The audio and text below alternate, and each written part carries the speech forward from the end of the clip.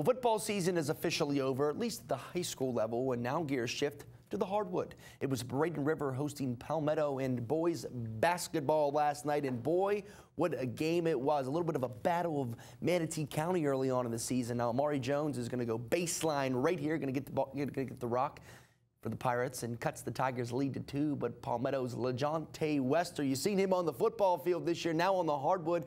He's going to dish to Tayon Settles, who just can't find anybody open. Who wants the ball? Who wants the ball? I want the ball. Takes it to the rim.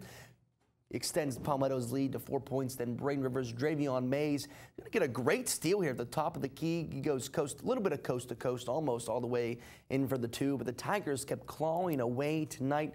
They're going to get the inbound pass here and get a turnaround jumper. The bank apparently was open last night in Manatee County. Kiss the glass to give the Tigers the lead for good. They go on to win 60-50 over the Braden River Pirates.